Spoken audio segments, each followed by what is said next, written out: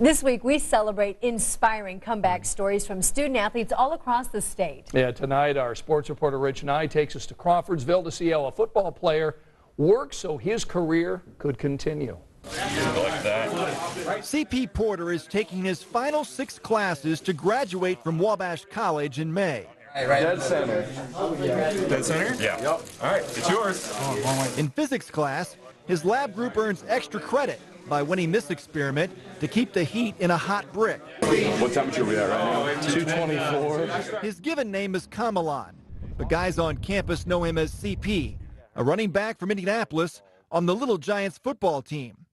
CP's football career is over now, but ended on his terms. Porter cuts it back. In the fall of 2012, CP suffered a serious hip injury, trying to recover his own fumble.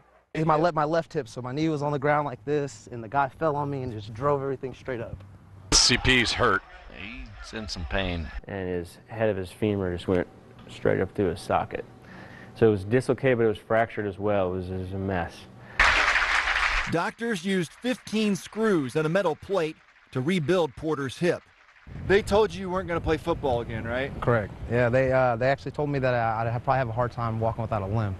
Before he was even able to get out of the wheelchair, they were saying, you know, poor guy. But he persevered, and it was amazing to see him go through all those steps. He made a huge impact just on the player seeing his determination and his work ethic. I think that motivated everybody to push themselves harder. Less than a year after his devastating injury, CP returned to action in the closing minutes of the 2013 season opener. I was really nervous to have him out there.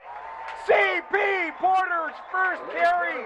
I think the crowd, the team, you could just hear a pin drop. And like everyone was holding their breath, and he just punched it through, and it was awesome. CP later scored a touchdown. He went on to carry the ball 50 times last season and played in 9 games. I was able to overcome something that a lot of other people thought I couldn't. They willed him in. CP Porter. Just to be able to do that, I think that really solidified for me, you know, just determination. CP used grant money to start his own clothing company last spring. This is the monogram W and the WAF logo. That's kind of the theme I went with. Several of his college apparel designs were purchased by the campus bookstore and include the school motto, Wabash always fights. When we're down, we're going to keep fighting. And it's not just in terms of athletic competitions, it's just in all aspects of life. And I really hold that to my heart just because I think that's a big part of who I am, the character I've become is because of the school.